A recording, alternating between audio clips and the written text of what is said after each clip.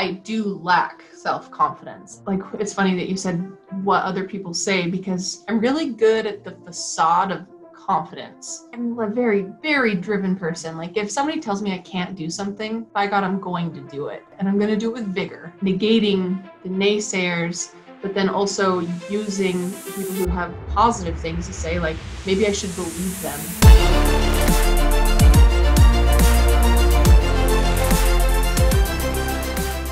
Today's guest is a professional athlete.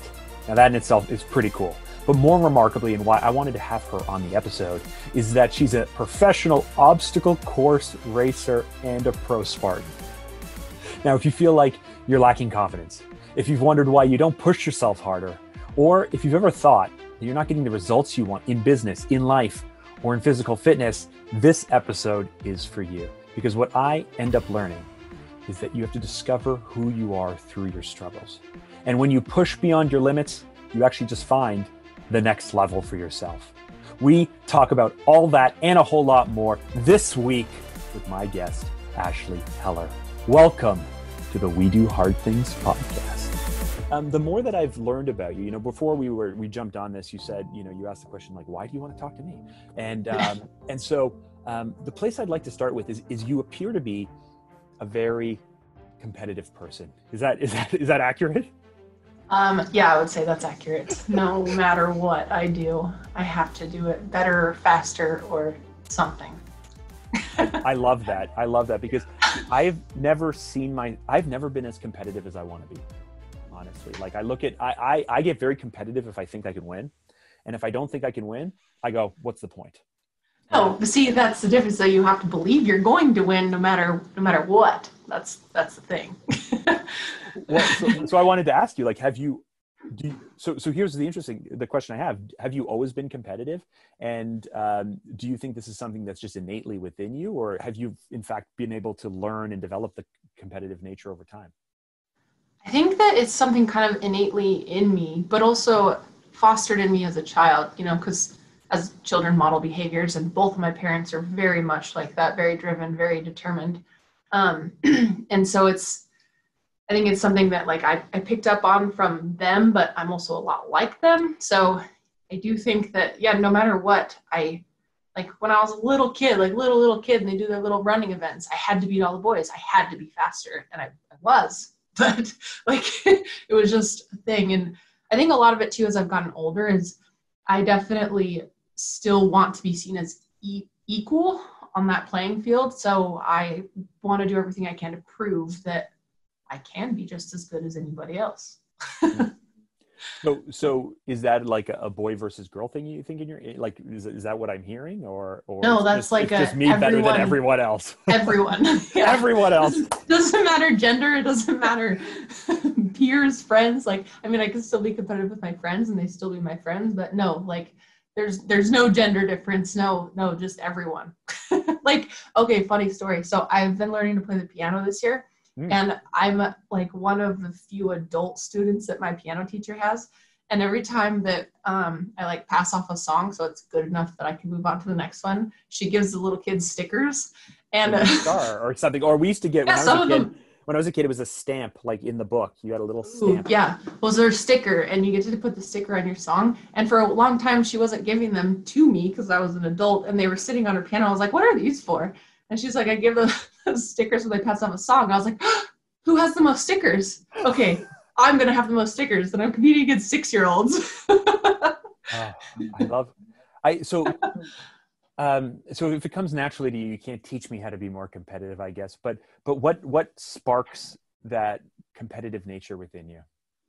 Because I want to be more competitive. I want to be. Yeah, well, and I think it can be taught to an extent. Like, a lot of it is your mindset. When you go into something, like believing that you are going to be the greatest at it you can possibly be. And sometimes, like, for me, like, that doesn't always mean I'm going to win, but if I can be better than I was the last time, I think that's still a definition of competitiveness, because then you have something to compete against, whether, like, on the results sheet, if you're not first, but you were better than you were before, that's still victory, That's interesting, because I was speaking with Sonia Wick, who's an Ironman athlete, and was working to win Kona in her age group.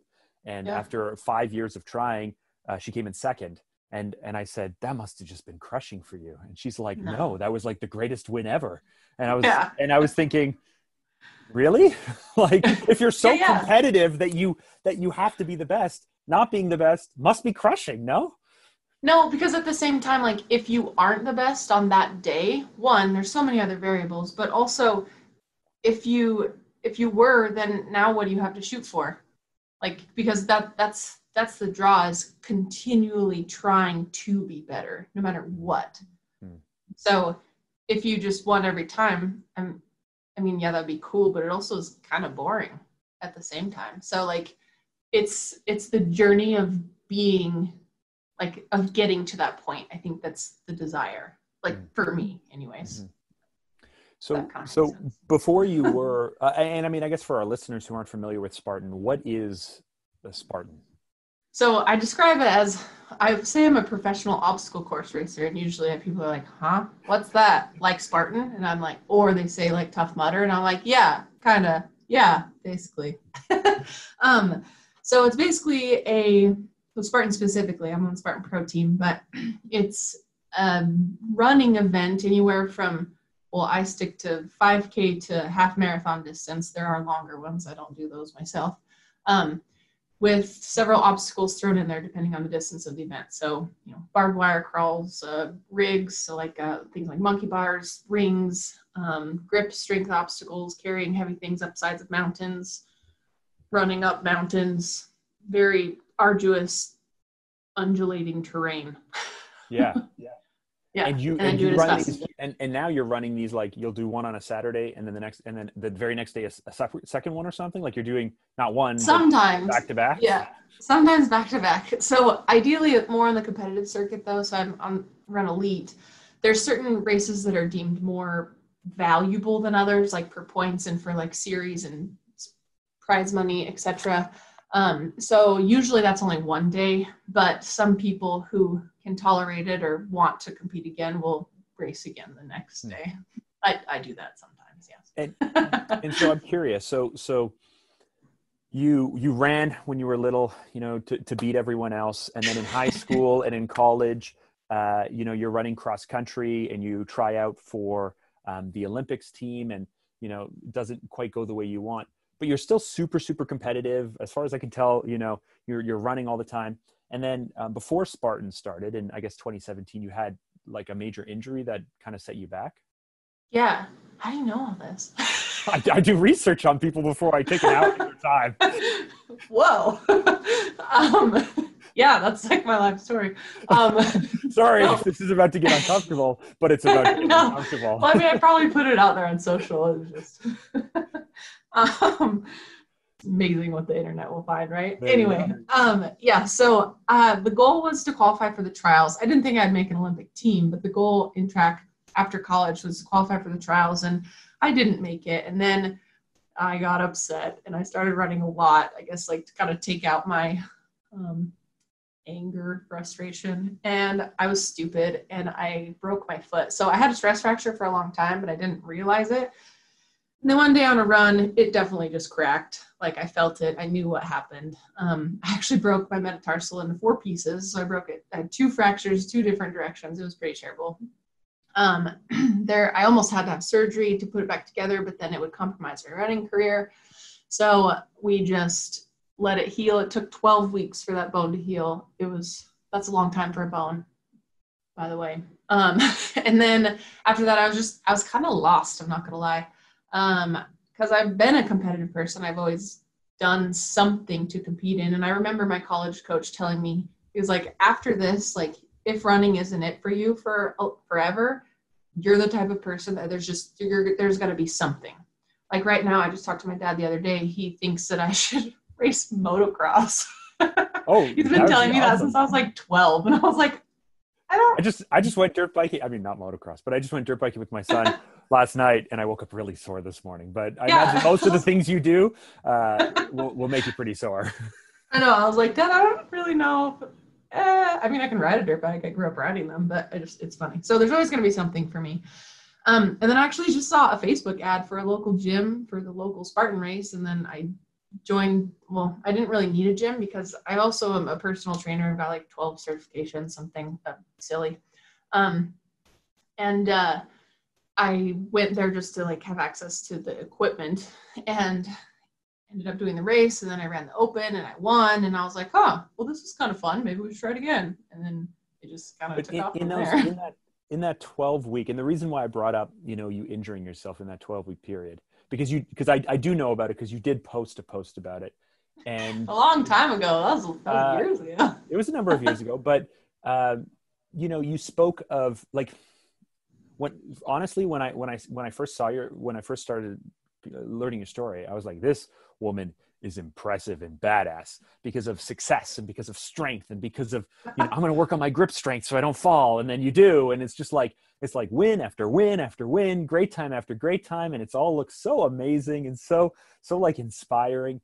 But then I go like, see, there was a moment though, where before you had any of this, right? Before you were doing Spartan, before you started winning, before you went to the world champions and joined the pro team and came in third place with USA. And like before all these wins, you had a moment where it sounds like you doubted if you could go on, if everything you knew was getting ripped away from you, if you even knew how to proceed. Like, I don't know if it was that dramatic or not, but I'm curious in the Valley because that turnaround, like you wouldn't have everything that you had now if you didn't keep going back then, right?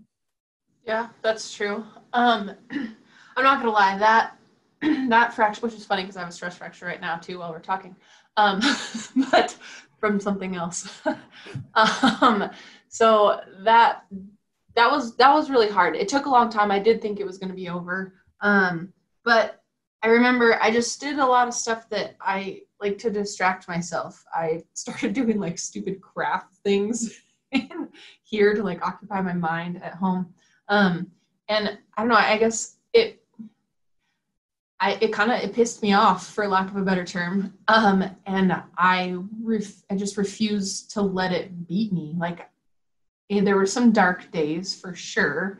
And I guess you could say, like kind of some depression throughout that period. But then I think once I got like over the hump, then I was just angry and I was like, no, I have to prove myself, my body, everything else wrong. Like I can do this and no one is going to take it from me.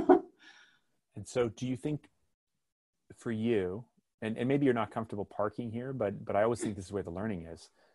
Did the doubt come from within you, or did it come from those in your life who said, what are you doing? Why are you doing this? You're hurting yourself. Which is funny because people still say that to me. People close to me still say that to me.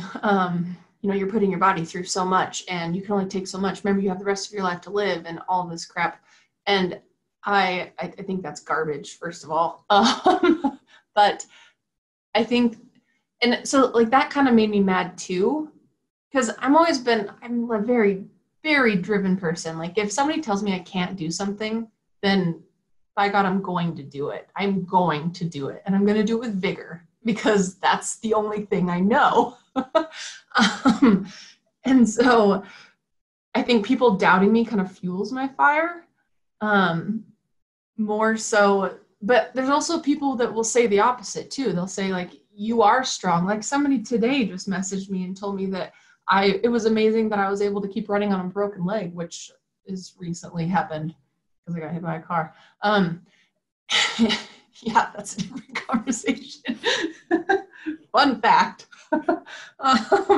So it's just like, yeah, that's validating kind of, but at the same time, I really think it's the naysayers that give me the most motivation to prove them that they're wrong. Mm-hmm. So maybe it's just because I'm defiant. I don't know. and so you have had, I did read in an interview that you did, that you talked about that you work with, I guess a sports psychologist or someone to help with the everyday anxiety, but the performance anxiety. So just from outside, it seems like you're very driven, you're very competitive, which means you have high standards. Yeah. You say that, you know, you're disciplined and you have all of this education, you have all of this dedication, you've committed your life to this. Does that not put do you not put a lot of pressure on yourself then? Yeah, I do. And I think I've gotten a little bit better at that. I mean, you know, because it's cliche, but we're all our own worst critic. Um, I would say that I'm really good at the facade of confidence, but I do lack self-confidence. And working with the sports psychologist, that's what I've gained the most out of it. Um, is just like it's funny that you said what other people say, because one of the things that we've talked about working with her is negating the naysayers, but then also using the people who have positive things to say, like, maybe I should believe them because what they're saying is in fact true. I am tough. I am a bleeping savage. I actually write that in my journal. um, Again, it's kind of going back to that chip on my shoulder where I just have to prove people wrong. And I think this happened, if we back up like a few decades, which is something you probably don't know about my story. Yeah. Mic drop. Okay, anyway. You're right. I haven't stalked you. Although I did try to figure out from your license plate in the background of a Subaru photo which state you lived in. Couldn't tell if it's Idaho, couldn't tell if it's Montana, but It's Idaho. There you go. So I did stalk you a little bit, but social media. Yeah. Anyway, so when I was like 14, 15, around there, beginning high school, I started having a lot of heart problems. So I actually have what's called a PFO. It's the patent foramen ovale. It's an extra valve in the upper chambers of my heart that, long story short, is supposed to close within like 72 hours after birth. Mine didn't close. And so my heart shunts unoxygenated blood to the other side of the heart to be immediately distributed to the rest of my body without going through the lungs and stuff, right? So I have a higher risk for like stroke and stupid stuff like that, you know, whatever. And when I was like, I think I was around 15 or 16, once they finally figured out what was wrong with me, the cardiologist told me that I probably shouldn't run anymore. I shouldn't be an athlete anymore. And I remember I was there with both my parents, and my mom started crying, of course, and was like, you should really consider what he's talking about. And I was like, yeah, whatever. I mean, of course, at 16, you think you're invincible. I still think I'm invincible, but within reason. Anyways, and I remember looking at my dad, and he was just didn't have any emotion on his face at all. And I was like, and I knew what he was thinking. And because the risk was I could have a stroke and potentially die, I guess. And so I remember from that day, like it was a very definitive moment in my life. I decided that if that was my way to go, I would rather be compromised doing something I love than sit on the couch wishing I could do something that everybody else was doing. That's great. And so I think like from that day on, I try to make all of the choices I make in my life with everything to not have any regrets. And so I want to do the cool things. I want to do cool and prove that I can do rad, epic adventures. That is so. I mean, that's amazing. I didn't know that story, so bravo! Thank you for sharing. Sure. And yeah, I mean, listen, I'm possibly older than you. I have 4 kids. You know, my oldest just started grade 9. She's turning 14, and so the thought of sitting in a doctor's office and if the doctor said that, I'd be like, no way in are you're sitting down on the couch forever. You doing this stuff, you know? But yeah, but would you want her to be unhappy for the rest of her life? No. Wishing she could do things? No, not at all. And that's worse. Yeah, but so much worse. You know, oh my goodness. Anyway, but so much of what you're saying, I have carried and felt myself. You know, like so I have another podcast called the Something to Prove podcast. Where so like when you start to talk about like something to prove and something, like, oh my goodness, like I think that there's a healthy side to the need to prove, and there's an unhealthy side as well. Sure. But for me, it comes from just the feeling of not being good enough.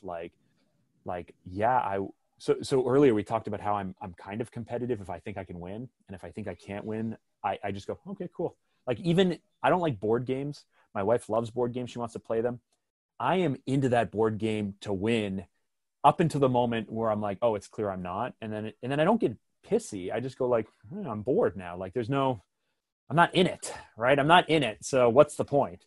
But for me, it comes from like a reinforcement of like, oh, see, you're not good enough. Why did you think you could do this and succeed? See, you just made a fool of yourself in front of everyone. And Oh, so that's not true.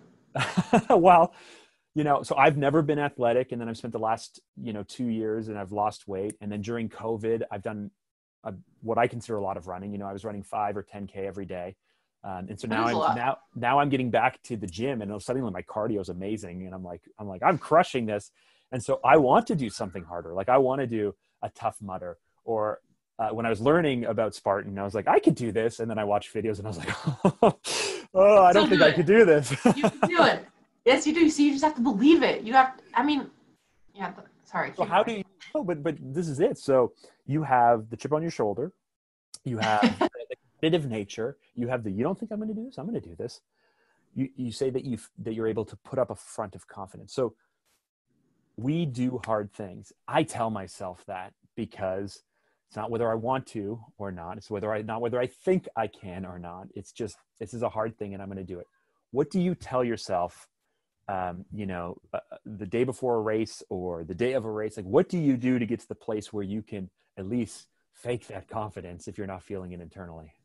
See, well, okay, so to clarify, it used to be a facade. I think I'm getting better at it actually being genuine. So that has been a work in progress, though. And I think we all struggle with that to an extent, just with media and expectations, and just our society is like that, right? But that is funny. I do a lot of things like leading up to a race in particular. Like I sit down with like the course map and I run the race in my head and execute every single obstacle. So like things like that I know that when I go into it, I'm going to be, like I feel confident with each obstacle, with everything that I'm going to be faced with every bit of terrain, etc. Right? So I'm mentally prepared because I've already ran the race in my mind.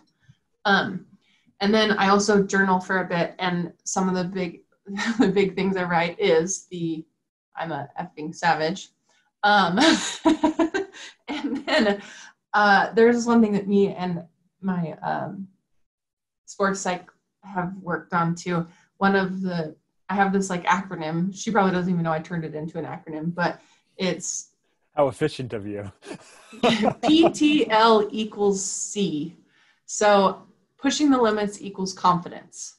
So if I'm pushing to constantly be just a little bit harder, red line just a little bit further, like just a tiny bit more, that means I believe I can do it. And then I will. Like just the belief of doing it means or that I can do it means that I will do it. That sounds overly simplified, but and it kind of takes practice, I think.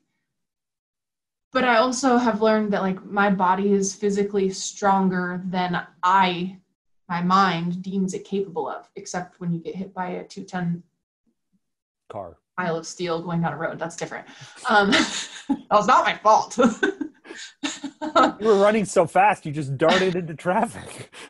I was on a bike actually. Oh, okay. Yeah. But yeah, so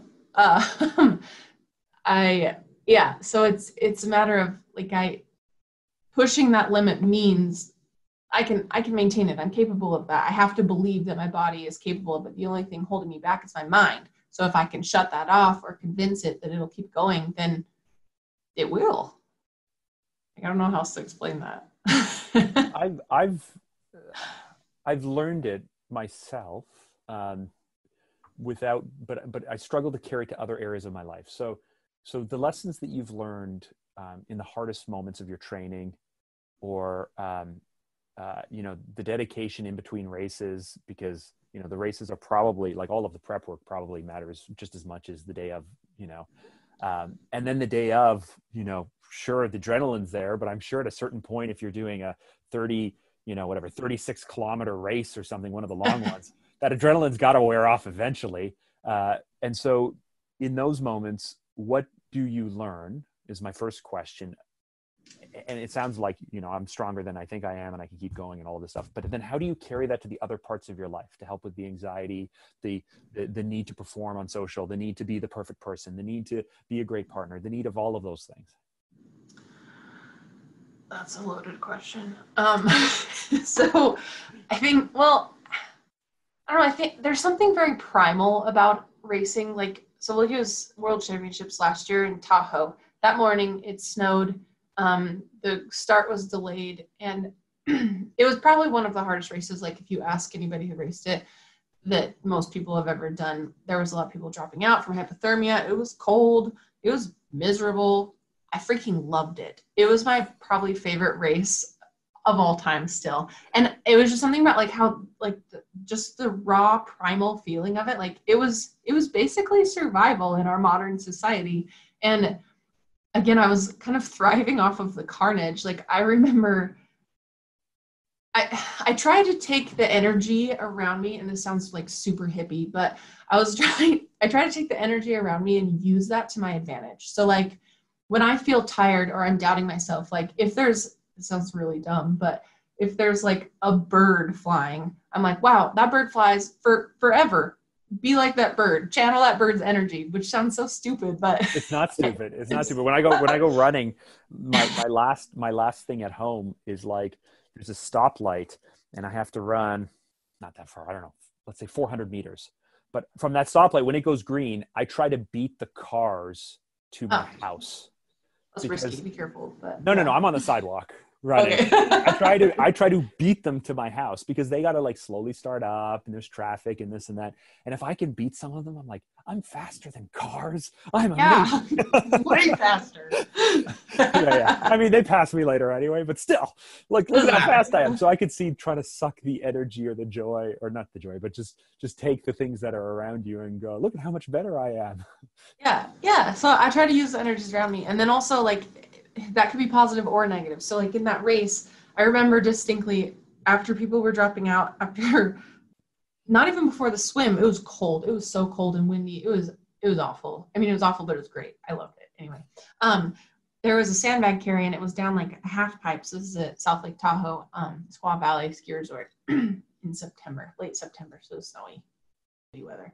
And I remember girls were just dropping like flies. It was insane, just quitting and falling off the course. And yeah, I was miserable. And yes, I was cold. But at the same time, I just kept telling myself, you can't stop. If you stop, one, you're going to hate yourself afterwards. You're going to be so mad at yourself. And two, the only way out of here is to keep going. That's your only option. And then I remember getting down to the half pipe and people were cheering for me that I don't even know who they were still. And I just I remember some guy said, "Good job, Ashley, you got this." And I was like, I'm so much tougher than these women. And then I just got angry and just charged up the hill. And then I ended up 7th in the world. So that worked out great.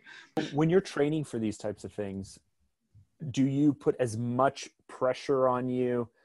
And I know how much you talk about the importance of recovery and other things, but here's an example. I'm on a treadmill this morning at my gym, and it's part of a structured class, and they say, great, we're going to do inclines. So set your base pace, which my base pace is 7.5 miles per hour. And so they're like, great, you start at 2, and then the next minute you go up to 4, and the next minute you go up to 6, and the next minute you go up to 8. I told myself, I'm not going to touch that speed until I get to an incline of 10. But as soon as I hit 10, I was like, I could have kept going. I could have said, I'm not going to touch it until I hit incline of 12. I could have picked anything, but I picked 10. I got to 10. Then I dropped the speed, and that was my wall. But I'm not sure if I already know that I'm challenging myself more than the other people around me, but I'm not sure if I'm challenging myself as much as I should, because my heart rate monitor says things are going crazy. I feel like I'm going crazy. My legs don't feel good because I just did tons of squats or whatever. In training, when you don't have that, I'm going to regret this, do you still hold yourself to these amped up levels, or is that not something that people should do? I think there's a time and a place. So recovery efforts and stuff, no. But in like your specific dialed in hard workouts, which you should really only be doing a few times a week, like, so when I say recover, I mean like I'm going for a 90-minute elliptigo ride and then lift afterwards. That would be a recovery day for me. Okay. So your recovery day isn't like do nothing. No, definitely not. Or like or just go for like a 5K walk or something. That's like too soft. No, well, I mean, maybe like after a race, but no, not usually.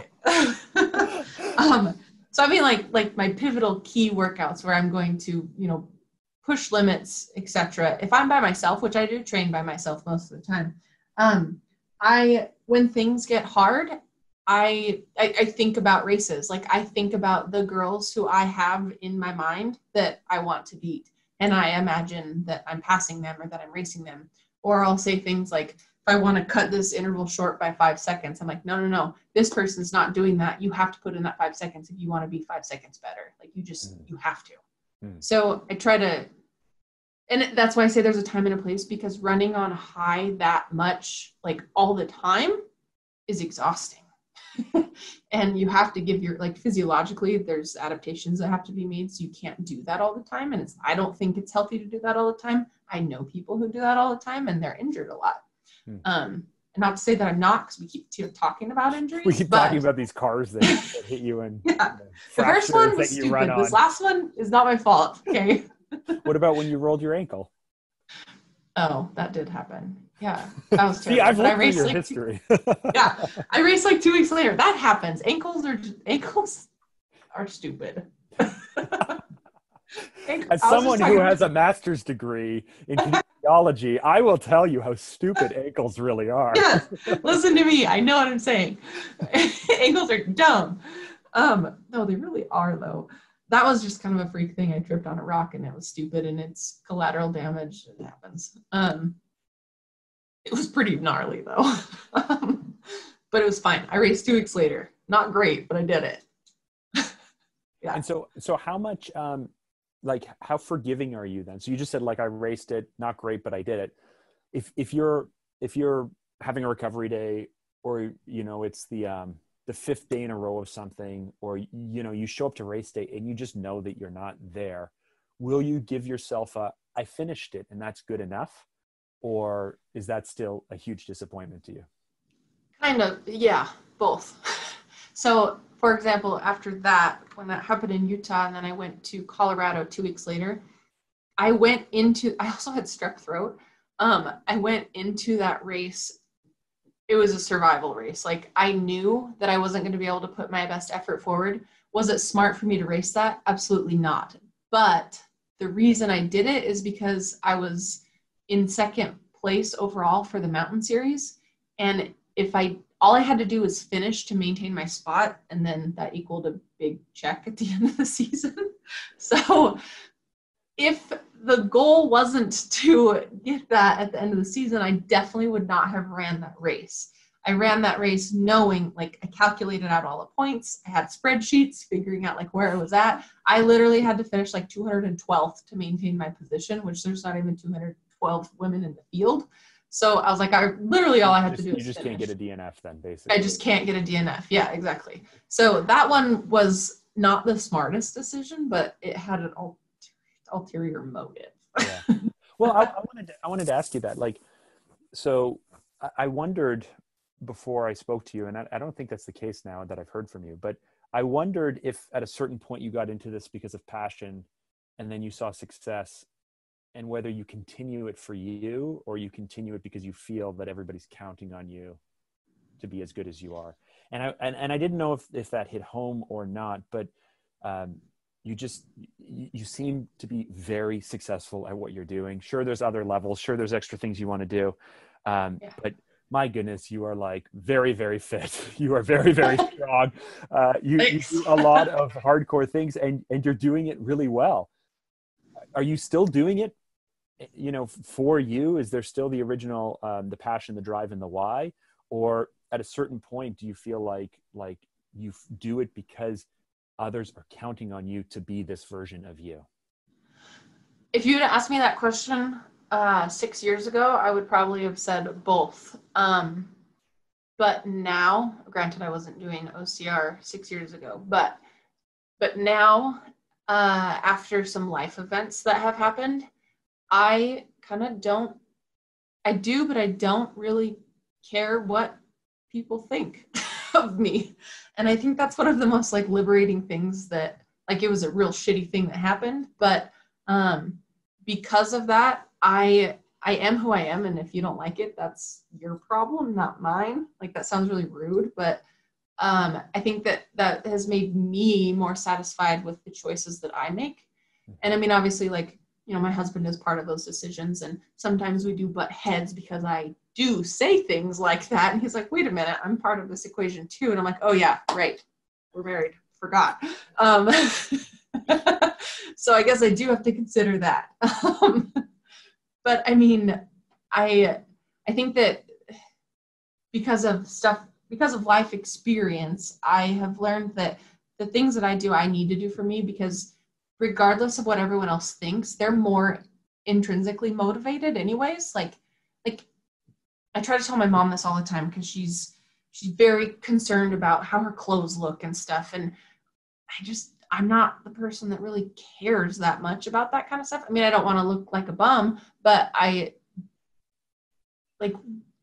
try to tell her that everyone else around you is so worried about themselves, they don't even see what you're doing or wearing.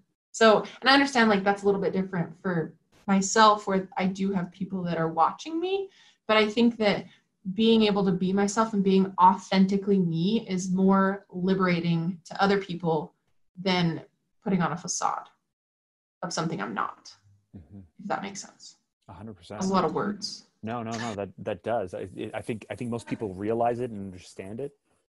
And, I would be the first to give people that advice. I don't know if I live it. I don't know if people live it as well as they can say it. And so if you've gotten to the point where you pick the things that you want to do, you say the things that you want to say, you say no to the things that you don't want to do without feeling guilty or shame or whatever else. If you've been able to do that more often than not, then I'd say that that's a really awesome thing. Yeah. And I mean, I don't want to sound like a jerk, but at the same time, like, it's just, you feel so much happier with yourself when you take away, again, the like social stigma that you have to do everything to please everybody else. And sometimes maybe people deem that selfish. And I've had that conversation with people a lot, particularly my mom. And she always says, I wish I could be like that. How did you become that way? And I'm like, well, one, life events, but I also just realized like everybody else is so self-centered that they don't actually care. Nobody cares that I have a broken leg right now. Nobody cares except me and my husband, because I annoy him every day asking if he thinks I'm gonna be able to run next week. Like, people will be empathetic, but they honestly don't care, because they care about what their next run or workout's going to be. You know what I mean? Like, yeah. On a deeper level, only the people really close to me are the ones that actually are bugged by it.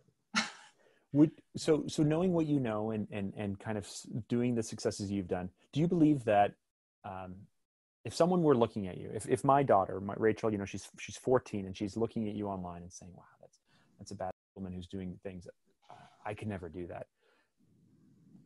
Can people, maybe not executing at the level you do, but can people do what you do? Yeah. And what do you say to people who think that, because you've now hit superhuman category, right? Like, people don't see you as, people who are introduced to you through your sport do not see you as a normal person.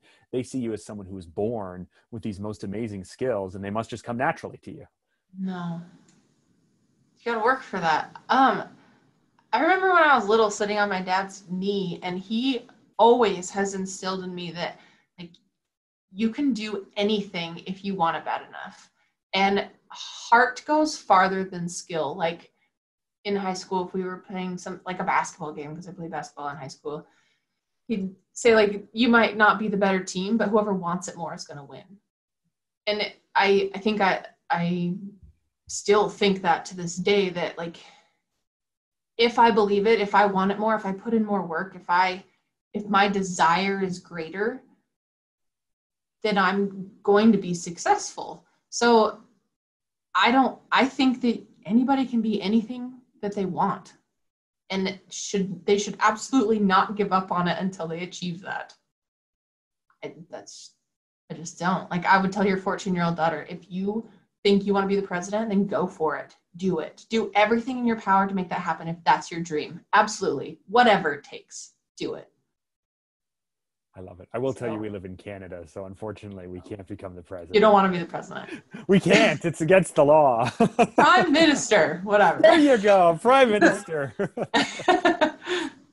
Yeah. My bad. Yeah. And so what I found is, I think obsession and excitement will carry people really, really far. Like it's just the wind that, it's like having the wind at your back, right? Like it's just going to take you so much further. And then the valley comes, like the realization, like, oh, this isn't going to be as fast as I thought. This is a lot harder than I thought.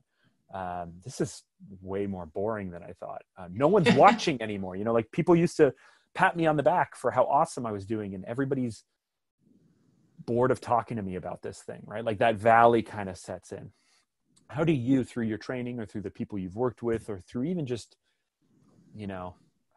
race after race after race, at a certain point, you're like, I've done these races. How do you push through that valley that I think everybody faces at a certain time? I think that's where a lot of the discipline comes in. Like, I just have to remember what's on the other side of it, because you've seen that meme of like the iceberg and it shows success, then underneath it shows all of the other crap that you go through. That's real, right? And social media is awful at portraying just the highlights. And sometimes there's stuff I want to post on social media to tell people like, yeah, I'm human too. There's crappy things happening in my life right now too. Not just like, there's lots of stuff, all the fires in Oregon right now. I have extended family that have lost their homes. They're out. Like they are displaced. Like there's just really things, right? And we all have that. I just don't always portray all of that. And I think so it would be ignorant to think that everybody isn't still human. I forgot where I was going with that. What was the question again? How do you get through the valley? Oh, yeah, when right. the excitement is gone, when you're in the dark, right? So you just have to know that there's light on the other side. Like this is part of the experience. That's another thing my dad used to always say to me. Dad, I guess I talk about him a lot. He's kind of like my hero.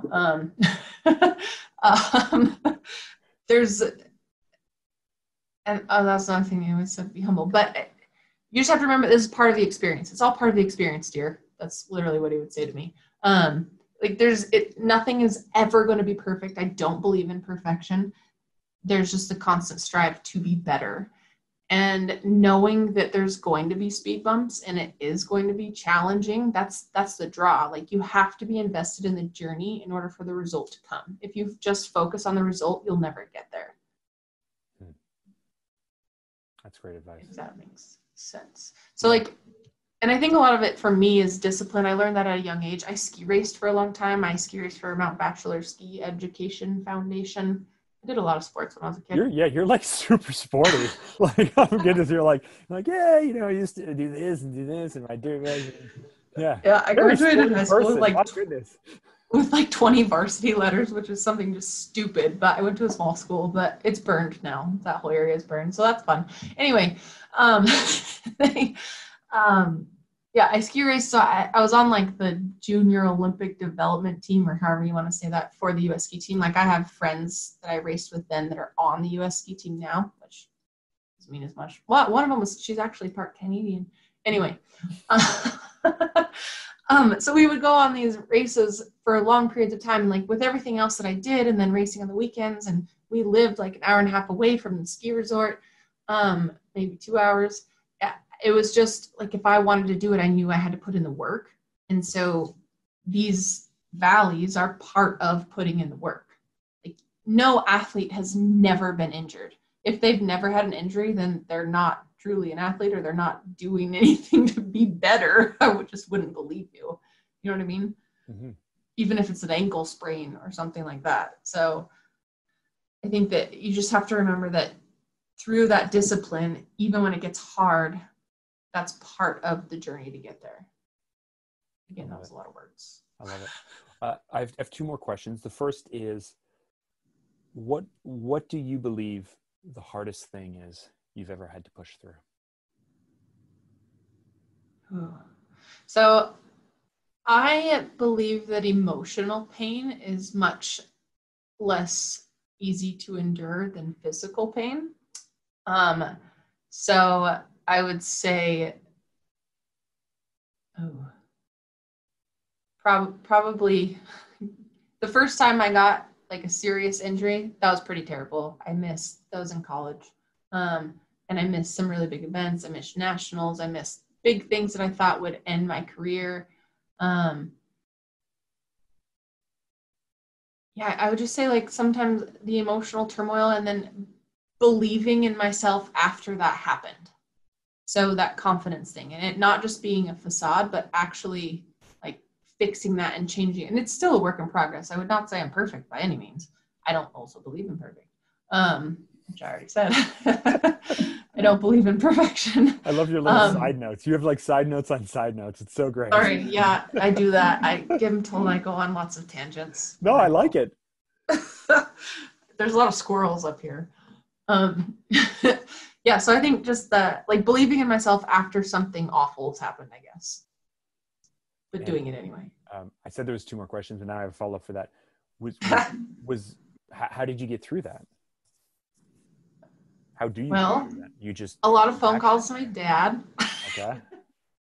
The first time, a lot of crying. There was lots of Because tears. because it feels like I can just imagine it feels like you have worked for opportunity and you're just letting it slip by and that's your shot. You got one shot. The shot, you're missing the shot and there's nothing you've been, I've had that experience in my life. I think we all have, right? Just like working for something and then finding you get there and you don't even get an at bat. You don't even like, yeah. Yeah, I'd say, well, not allowing yourself to feel like the victim and understanding that sometimes bad shit just happens, um, like the car accident. So, again, I told my mom this. So I was riding my bike and I got hit by a car. I got hit by a Suburban from behind. It was a hit and run. It was a terrible experience. I'm still recovering from it. This happened a couple months ago. But I remember when I was talking to her, she got upset, of course. She should have been. And she just kept saying, like, why you? You work so hard for everything. Like, why did it have to be you? Why couldn't it have been someone else? And I kind of surprised myself when I told her, like, here I am consoling her. I was like, I'm not looking at it that way. Like, I'm looking at it as maybe someone else wouldn't have been able to endure this. And so it was for me to take this hit for them. Or one of my friends suggested that maybe it was me being part of someone else's life lesson. And I was kind of collateral damage, but I'm going to come back from it and be fine. So rather than playing the victim and having that victim mentality, just knowing that and trusting that I can get through it and I'm going to be better because of it. It sounds cliche, but that's the way you have to believe it. So. I think that's super powerful. I don't think that's cliche at all. Uh, I really respect that point of view. Thanks. I think I would, I say a lot of things where I try not to say things unless I developed, I always felt anxiety and loss over things. And I really struggle at the end of summer. The summer feels special and magical to me, and kids going back to school and not going, to the lake or all of this stuff feels like a loss of something. And so last year I told myself there is no loss, there's only opportunity. There is no loss, there's only opportunity. No matter what, you lose a client, you lose a business, you lose a friend, you lose your house, you go bankrupt. There's no loss. It just opens up, hard times lead to lessons. It just opens up nothing. And then my wife goes, yeah, but what if one of our kids was killed? And I go like, okay, would I be willing to say there is no loss, there's only opportunity? What would the opportunity be? And, the woman who started, Mothers Against Drug Drivers lost a child in a terrible situation and it led to something. So big picture, I know it'll lead to something, but I struggle to say things, when things really get hard. And so then I really respect your answer. It's not cliche at all because you're willing to say it while you're dealing with something that's really hard. Right. You're not saying it just on Instagram to be like positive and fluffy. And so I do really respect that. I think there's a great lesson there. Yeah, maybe I should make a post about that because I don't think I really have. Put it on Instagram, make it all positive and inspiring. Write that down. Yeah, you could listen back and transcribe what you said because it was brilliant. Yeah, I don't even remember what I said now. So, like exactly. The last question I have for you is obviously you're leveling up and leveling up and leveling up. So what's next, right? Like, things can get harder to a certain point, but 5 years from now, 10 years from now, like what's next for you to keep getting tougher and to keep going? Well, apparently I'm going to start racing dirt bikes. I don't know, that's what that says. You're going to be an MX rider who does freestyle tricks for the winter or the summer X Games? Can't imagine how many broken bones that's going to make happen, but... Yeah. I hope you like flying into cheese pits because it's going to happen a lot. Yeah. No, you. Okay. I guess, well, I have some pretty lofty goals for this. Well, it was supposed to be this year, but then, it hit the fan. So I guess we're going to put that off till next year. I think I'm going to keep going. I want to, kind of bridge the gap between me and some of the women in my field. And I know that I can make that happen. See, there's that. That's real confidence right there. And I just have to zero in on the things that I have to improve on to do that. And so I'm gonna keep going until I can't. Yeah, that's kind of a very broad answer, but I'm just no, because you said keep going until I can't go anymore. You said, I'm going to target in and fix the things that I need to fix to get better. So even in that answer, you're demonstrating to me, it's like, okay, I got to talk more like this. I got to think more like this. I'm gonna become a tough dude because right now, I'm like an upper middle class white guy in a free country, raised in a pretty safe city where it's like I don't feel like I've had as much diversity as everyone else. So now and it's all relative though. Yeah, that's not fair. It just depends. On the person, depends where you're at. No, yeah. And I also don't think like being tough. Like, yeah, you want to be tough. Like we make that sound all regal and stoic, but I think it's a perception more so. Like, I think it's a matter of you believing you can do whatever that thing is rather than it actually being toughness. I would call it confidence instead. Remember, pushing the limit equals confidence. Wasn't that a compelling interview? I mean, wasn't that story amazing? I mean, Ashley's lessons and the story that she shares really reminds me how important self-confidence is. And you may not realize it because you're hearing me or you're watching me, or maybe you see what I do, but you may not realize it. But this is something that I struggle with every single day. I do not have the confidence that I wish I had. And so for me coming out of this, key takeaways. Number one, if you push to your limits, you will gain confidence. Number two, it doesn't matter what someone says to you. If they say that you can't, it doesn't matter as long as you think that you can. And number three, you have to be invested in the journey if you want to see the results. Now, living in fear, listening to the haters, listening to that voice of doubt in your head, it will keep you standing still, and standing still is death. Shifting gears a little bit, I want to remind you, go to Apple Podcasts, please rate and review this. It would mean the world to me. If you're not subscribed, please do subscribe. And as long as I'm begging, if you want to connect with me, you can reach out to me on IG, you can drop me a DM. Remember, those of us who have something to prove, we can show the world, we can show ourselves that we have what it takes to make it happen. But you have to think big. You've got to be bold, and you must say yes.